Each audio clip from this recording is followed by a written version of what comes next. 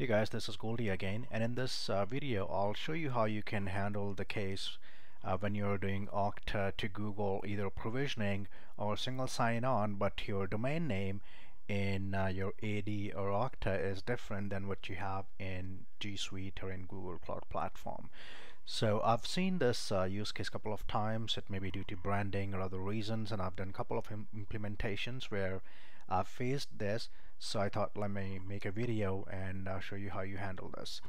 So to show you that, if I go to my Active Directory here and show you a user that I have.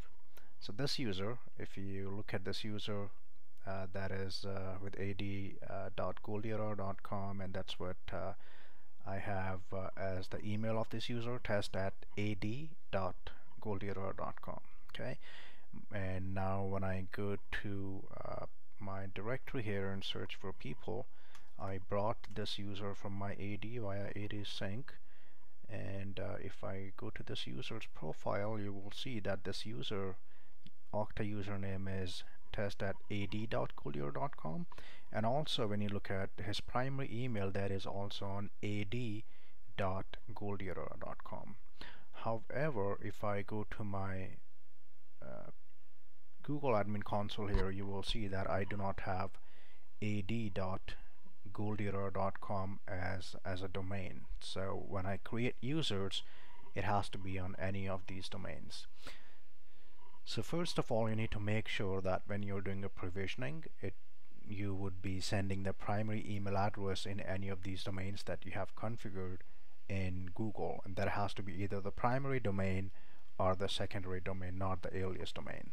Okay, and then the second thing that you need to take care of when you're doing, let's say, a single sign-on from Okta to Google, that in the name ID you are sending users primary Google email address. Okay, so for that, and I'll search for G Suite.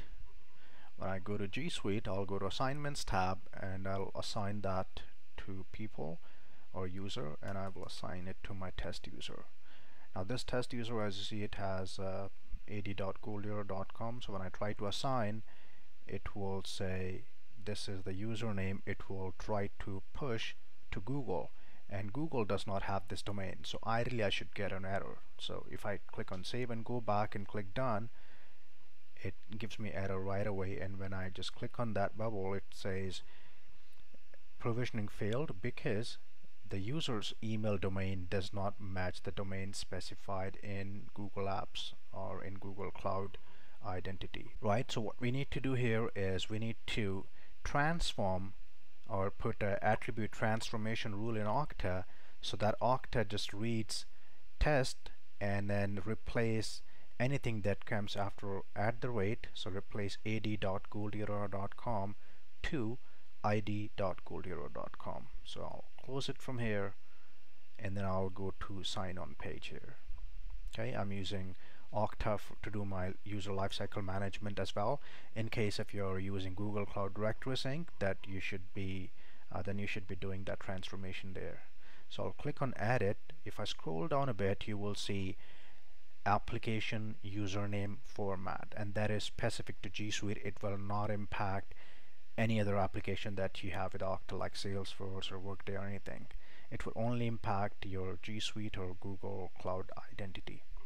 So here Okta username is test@ad.goldyarora.com. I do not want that to be sent. I want to change it. So here I can choose any property which has test@id.goldyarora.com, but in my case none of these have that, so I'll go with custom. When I click on custom, Okta gives me a reference to their expression language, which is, by the way, very powerful. When I click on that, you will see that there are a lot of flexibility available here, so you can use conditionals, and you can do a bunch of other things, but I will be searching for this one, which is which will be helpful in our case, which is substring string.substring before. So let me put it here and show you what it does. So this will take the email address, which is a variable user.email in Okta, and then it will parse whatever is before that string, before @ and then we can append our domain name to it. Okay, so let me just go here and put this expression first, and we will change it. So instead of putting it as a string, I will remove this and I will say user.email. So user.email is a variable of my Okta username here, and then I will say whatever is before @sign, in my case which is test, parse it, and then append id id.goldyarora.com to it. Okay, and before I save change, ideally I should do a preview. So I'll put my test user, and as you say, our test user has an email which is test@ad.goldyarora.com. So if I give it as an input in preview, I see that it has converted it to test@id.goldyarora.com. So our expression is working fine. I will go ahead and save it. You have an option to either do a create only and create an update. Okay, so I will do save, and now I'll go back to assignments tab, and this time when I try to assign it, ideally when I say test, instead of ad.goldyarora.com, it should be sending id.goldyarora.com, as you see here. Okay, so this time if I click on save and go back, ideally it should not give us any error. One person assigned successfully. If I go to my Google domain here, if I say test, it shows that this user has been created. Okay, now our user has been provisioned. If I go to my Okta dashboard and I put my test user credentials, test, instead of ID it is AD, and then I'll put my password here, and ideally I should see all the G Suite applications assigned. When I click on Gmail, I should be landing hopefully to Gmail, and I am now in Gmail, which is great. Okay, so this is working fine, and we are logged in with our id.goldyarora.com that is in Gmail. Okay, and now let's in case if you're using Google Cloud Platform as well, let us do it for that too. So if I go to my Google Cloud Platform application, if I go to assignments, if I click on assign to people, I'm going to search for test. And by the way, we need to do that same SAML attribute transformation here, but I wanted to show you how does that look if we don't do that. So if I assign it to people, search for test, and then assign it, see, this is the email address that is being assigned to Google, and Google does not know this address because they don't have the AD domain. So I'll say save, click on done, go back to my Okta dashboard, do a quick refresh to see Google Cloud Platform here. Now I see Google Cloud, and essentially what's going to happen is when I click on this, it should not take it because Okta is now sending the Okta username, which is test@ad.goldyarora.com to Google, and Google should not accept it because it does not recognize that email. So when I click on that, it says we are unable to process your request. Okay, so let us do here, let's see in case if we have the SAML extension installed here, and we do. So let me refresh this, and then if I scroll down a bit in the response section, you will see that in the name ID, Okta is trying to assert test@ad.goldyarora.com, and Google does not recognize this. So what we need to do to fix it is to also change or transform this attribute. Okay, so we will go to sign on. Okay, let me remove this from here, and then we will go to sign on, click on edit.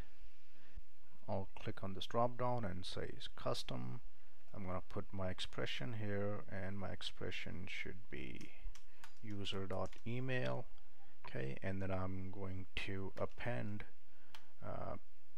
@id.goldyarora.com, which is the domain that I have in Google. And now if I search with my test user, it is transforming it fine. So I'll click on save, and then go back to assignments, and this time assign it to people. Do it to my test user again, so instead of AD it should transform it to ID, which it did. So I'll also save and go back. Done. Okay, now let's go back, do a quick refresh. I'm assuming I shouldn't need to log out. And now when I click on Google Cloud Platform, it is working fine, because in the name ID this time we are sending the same Google user primary email address, which is test@id.goldyarora.com. Okay, so this is working fine. So this is how you can leverage Okta's expression language to transform your SAML attributes on the fly instead of impacting your other applications.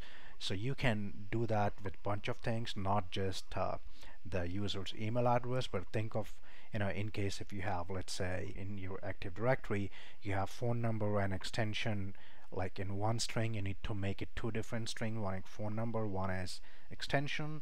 So you can do a bunch of things with it, and it also has conditional expressions, so you should be able to do like true or false. So if you give condition, if that happens, then this is true. This is pretty flexible. In my blog post, I have a section on conditional expressions where I've put some of the expressions that I've used frequently when doing Okta and user implementations.